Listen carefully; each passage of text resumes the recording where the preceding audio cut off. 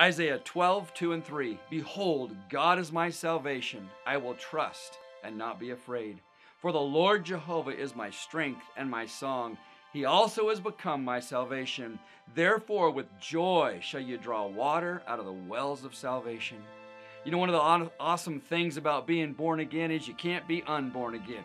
No matter what's happening around you, no matter how much life's falling apart around you, you can always go back to that well of salvation and draw joy from it. Remember the day that you met the Lord as your personal Lord and Savior.